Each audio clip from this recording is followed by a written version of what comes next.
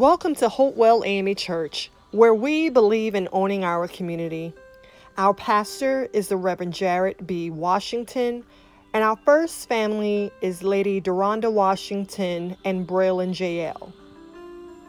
Join Pastor on Monday, Wednesdays, and Fridays at 6:30 a.m. for morning prayer and devotion. For an interactive live Bible study, join Pastor and the ministerial staff on Saturdays at 9 a.m. for our Bible studies. Now, a message from our pastor. Good morning, Hopewell African Methodist Episcopal Church, also known as the House of Hope Hemingway. I am Pastor Jarrett Britton Washington. I'm Lady Deronda Washington. I'm Braylon J.L. Washington. And what can we say but this is the day that the Lord has made, and we are yet rejoicing and being glad in it. Truly, God has kept each and every one of us for such a time as this, and we recognize, despite all that we're going through in this world, that we are still yet called to serve. Hopewell and community members, thought for the week. Have you lost your 2020 vision?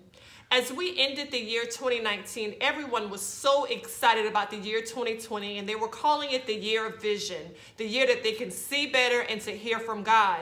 But we're about 5 months into 2020, and I think a lot of us have lost our 2020 vision. So refocus those lenses. If it was a business that God challenged you to start, get it started. If it was classes that you were to enroll in, enroll today. Do not lose your 2020 vision. It's time to refocus. God bless you and God keep you is our prayer.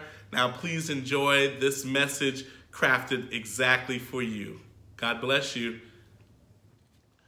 My brothers and my sisters, would you meet me in the text as recorded in the book of Acts, chapter number 27, and looking at verse number 23. As you look, let me say that I am so thankful that God woke me up this morning and God started me on my way. I thank God for the very Spirit of Christ that is living, breathing, and moving even in this atmosphere that we find ourselves in right now. I thank God for the Holy Spirit that's still yet bringing all things to my remembrance. And then I thank God for each and every one of you who are tuned in and watching us at this very hour. I must bless God for my partner in ministry and my best friend, Deronda, who just celebrated her birthday. And I thank God for our beautiful daughter, Braylon. I'm looking and finding myself in the scripture as recorded in Acts chapter number 27 and looking at verse number 23, where the word of God says, "For there stood by me on this night an angel of the God to whom I belong and to whom I serve, saying, 'Do not be afraid, Paul, for you must be brought before Caesar. And indeed God has granted you all those who sail with you. Therefore, take heart, men, for I believe God that it will be just as it was told to me.'"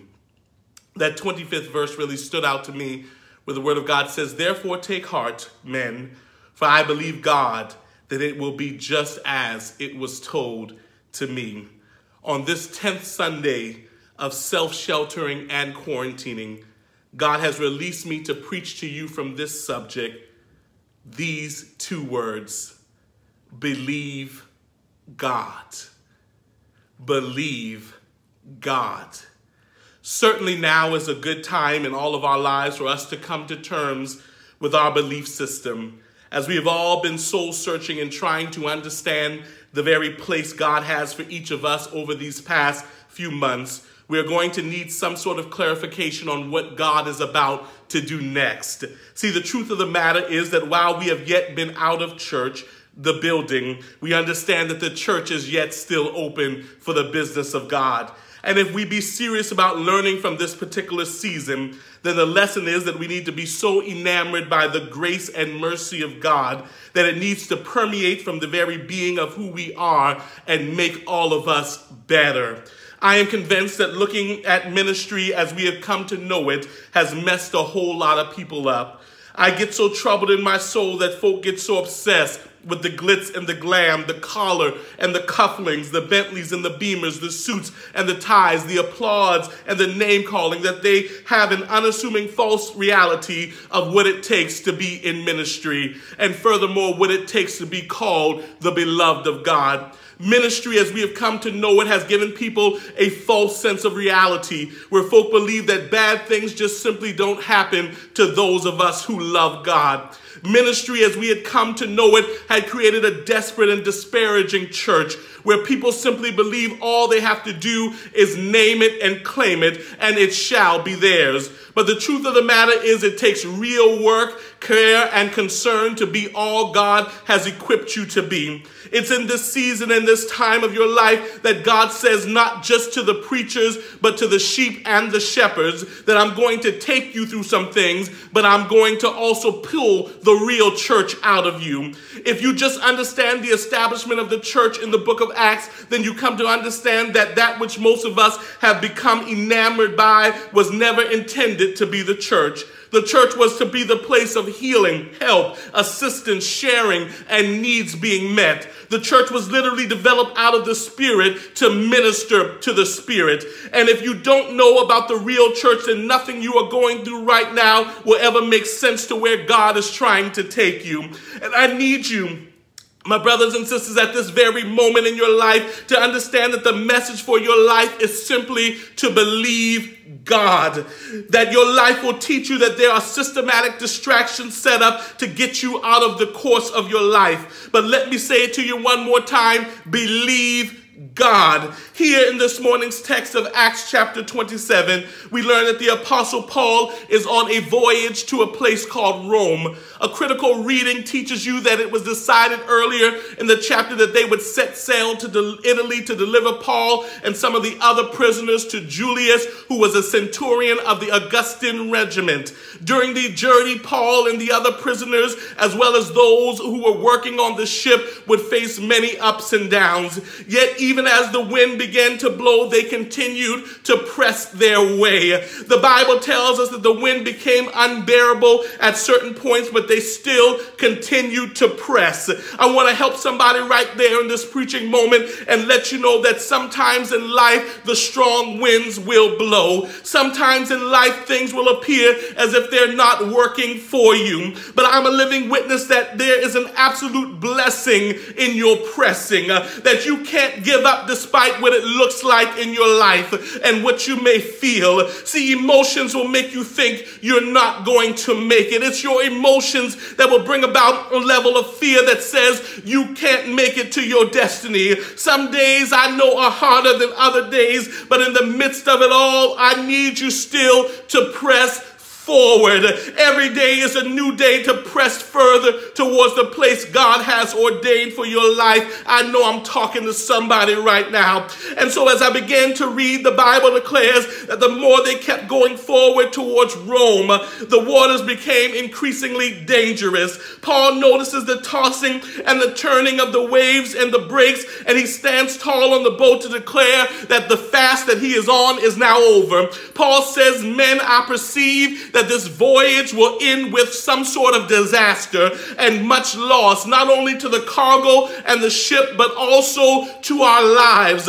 Would you allow me to submit to you my first point? That is that your friends will go quiet when your enemies go crazy, but you still got to believe God. If you read the text closely for what it is, you understand that Paul was not saying they shouldn't go, but what Paul was saying was that they should wait before they go. Oftentimes in life, people want things right away, soon, fast, and in a hurry, that they forget the power of the blessing in waiting on things. As the believers, we see this all the time. People want position after position, but they hadn't waited on God to give them the position. It's not the pastor, the president, or even the CEO that's going to give you the promotion, but we understand that all promotion comes from God. Well, at some point in our lives, we have gone crazy trying to be loud about the places that God wants to take us.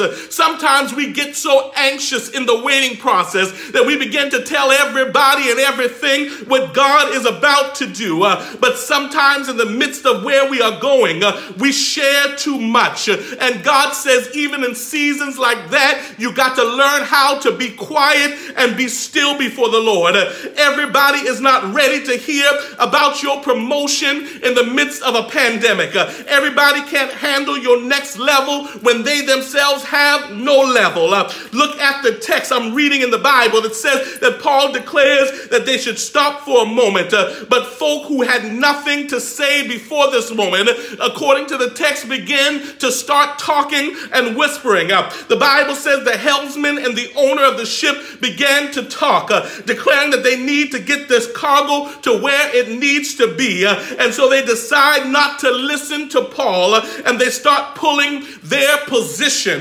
Believer of God, God doesn't give you a position for you to start throwing it around. Some folk act like just because they got a title that they can tell you how to do your job. But don't you understand that there is no title in the kingdom? Either you believe God or you don't believe him. So because their titles were greater than Paul's earthly towel, the ship continues to forge. The ship begins to go forward. Sometimes it's the folk with the title who will drive you crazy and will simply cause you to die before your time. This is why the church of today must wrestle with the fact that the power of somebody is not in their title. The power is in the anointing that's over their lives. And brothers and sisters, before you go further in the text, let me help somebody understand this really, that you cannot buy the anointing of God. I don't care how many schools you've graduated from, how many positions you've held in life, you will never be able to purchase the calling that's over your life. Don't you realize that God will literally use anybody and anything to bless you when it's your time to be blessed? The Bible declares in the verse 14 of the text that a wind by the name of the Euroclydon begins to tempt the ship. Scholars, I researched this, and the Euroclydon is the southeast billow wind, the name of the wind which blew in the Adriatic Gulf. And when it struck the ship when Paul was off the coast of Malta, it caused a tempestuous wind because it was like a typhoon or what we would now consider a hurricane.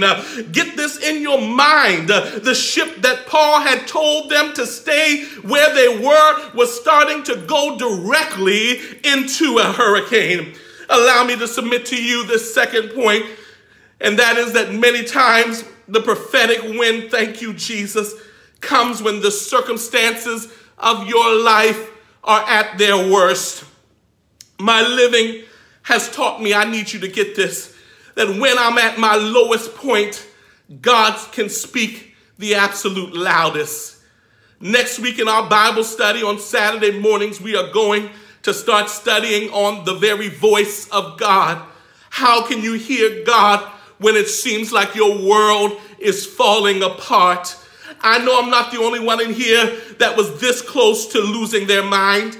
I know I'm not the only one in a church who had ever had to struggle with depression, with negative thoughts, with hurts, with hang-ups, and with pains. But what I've learned, my brothers and my sisters, in every one of those situations is that right before the bottom fell out, I saw God come to my rescue. Who am I talking to? The text declares that the men were tossed into this Euroclydon and things went from bad to worse. It got so bad that the men used their hands to toss all the food and the sustenance off of the ship, and for fear it was going to weigh them down in the midst of the hurricane. The weather was so bad that there were no stars in the sky and the sun did not appear. They were in a deep black abyss and they could not see their way out. You You may not be on a ship. Who am I talking to? But is there anyone in here who can testify that I've had some dark days in my own life? There were some days I didn't know if I wanted to get out of bed, but thanks be to God. Just yesterday after Bible study, I took my dog for a walk around 10:30 or 11 o'clock. And to my surprise, my neighbor was standing in her yard and she said to me, Jared, I just got out of bed. I wasn't feeling like facing today. And in my spirit, I said, thank you, God, because despite whatever my next door neighbor was facing, she got up out of her bed and she began to face her day. Can I tell you that it was in this situation that things got worse, that Paul declares that a very angel of God dropped by and gave him a visit. Let me speak to you and tell you and declare into your life that when things get really bad, just know that God is about to send you some help because he may not come when you want him, but God is always right on time. Who am I preaching to? For the Bible declares that Paul stands in verse 21 and says, men, you should have listened to me and not sailed from Crete and incurred the disaster and the loss. For there stood by me this night an angel of the God to whom I serve. And he said to me, do not be afraid. Paul, you must be brought before Caesar. And indeed, God has granted you and all those who sail with you. Therefore, take heart, for men, I believe God. Let me submit to you my last and final point, that no matter where you go, no matter what you face, let everybody know that despite what I'm going through, I still believe God. Sisters and brothers, I need you to know that God has sent me here on a Sunday morning to tell somebody that when folk question your next move, you simply tell them the Lord speaks to me and I believe God. When the doctors question your faith, tell them I still believe God. When folk on your job question your desire to go higher, you tell them I believe God. When people don't support your business, you tell them I still believe God. When people don't see how you're going to make it with what you have to make it, you tell them I believe God. When folk can't understand how every one of your bills gets paid in your house and your children and families still eat good with food on your table in the midst of a pandemic, you say, I believe God. Every opportunity you have, you tell folk how much you believe God. And the more you say, God, I trust you, and the more I believe you, God will say to you, prove it in your life. And the Bible says, prove me now, says the Lord of hosts, and that I will not open the windows of heaven. Who am I talking to? You've got to learn not to change your disposition. When God allows things to begin to happen around you, you are not of this world. Who am I talking to? And the things of the world cannot affect you. You are fearfully and wonderfully made. And so the things that happen to others are no concern, because God says I can still bring you through. Paul needed the men to understand that yes, you will have some loss, and yes, you will have some trials, but despite everything you lose on this journey, you will not lose your life. Who am I preaching to? I feel you tugging on me in the spirit. I really wasn't going to go there this morning, but what I feel in the spirit world is that the loss of this season does not compare to what God is trying to bring in your life. If I had about 2 more minutes, I would tell you that the word of God declares that because the men began to listen to Paul, the Bible says nobody lost their life. In fact, the Bible is clear that when it looked like the centurion and the ship workers weren't going to make it, they had decided to leave Paul and the other cargo. But Paul tells them that you must take us with you. Oh God Almighty, if you really want to live today, what am I saying to you this morning?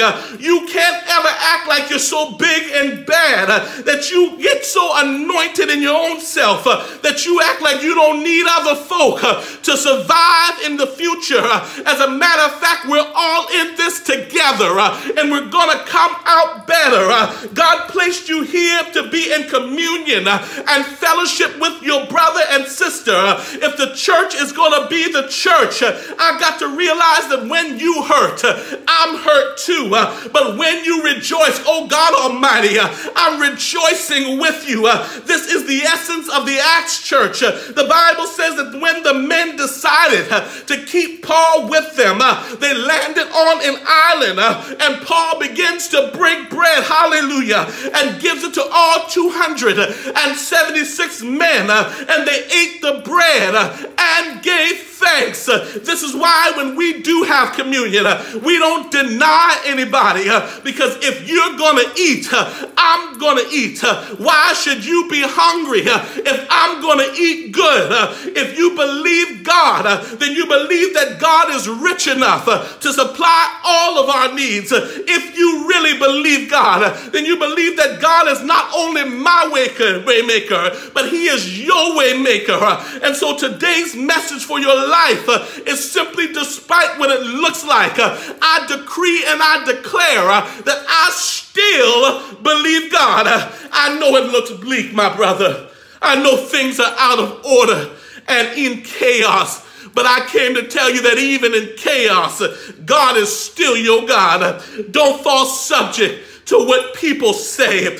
Even as the president has told you to go back to your church building, you remind the president that he still has to answer to your God. And your God says, believe in me. Though they may die, yet you shall live. God wants you to thrive in this season. God wants you to make it.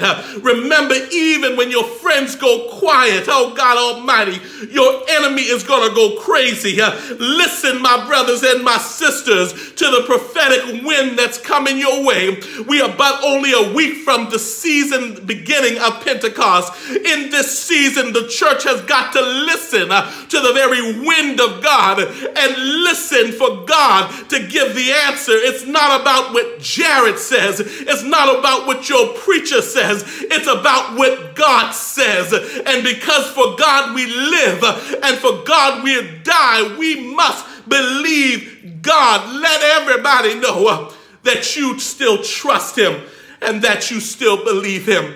The Bible is clear that the people of God made it. Even if they had to make it on broken pieces, they made it. Who am I talking to? I don't know what you're going through. I don't know what trouble you've experienced. But if you're like me, you're trying to thrive in the midst of a pandemic.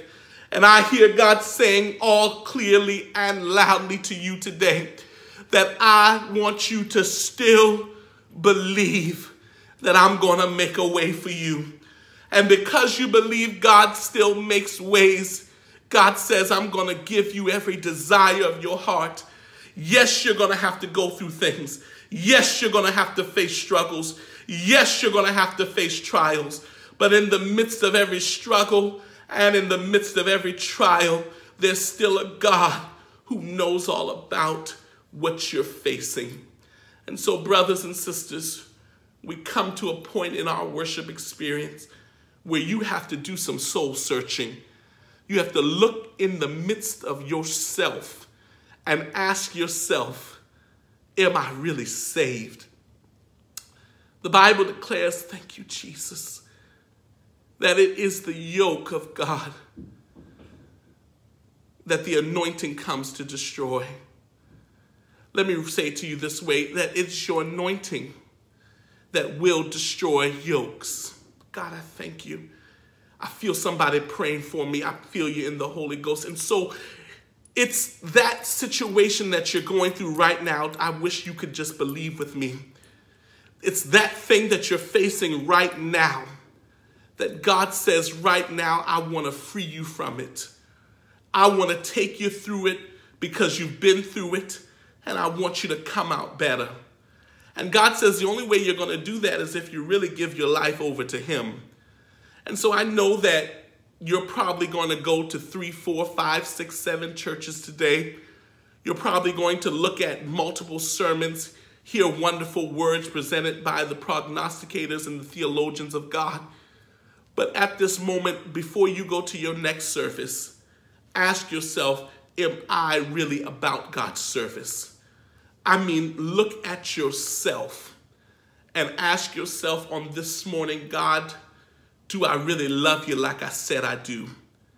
And so today I want you to, if you're not saved, to simply go wherever you can go in your house, in your car, in your office, wherever you're watching, and say, God, would you save me right now? I don't want to play church anymore. I don't want to act like I have it all figured out. But God, I want to be saved for real. And when God saves you in this season, he's going to take the little things and bless you with many because you've been faithful. If you're not saved, pray with me. Father, in the name of Jesus, I thank you for your eternal blessings. I thank you, God, for the anointing that's over my life that still yet does destroy the yoke. So now, God, I press into you, and I ask, God, that if you would save me from myself, so that, God, I accept you, I believe you, and I confess you, and I know it's working for my good. So, God, in the name of Jesus, hallelujah, I bless your name, and I honor you with my whole life, because, God, I still believe you. So come into my heart and do what you said you were going to do. In Jesus' name I pray. And the people of God would say with me together, amen.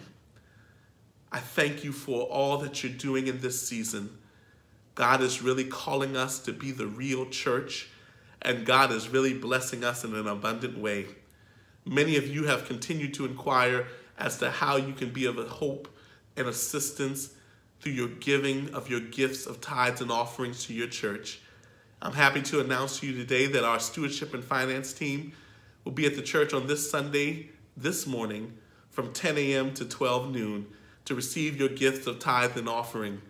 Then many of you continue to give on your Givelify app, and for that we tell the Lord thank you. We trust and believe that as you give, that you recognize and believe that in your season of giving, you recognize that if you sow a good seed, you will reap a harvest. Many people need to understand that even in the midst of a pandemic, you can still thrive.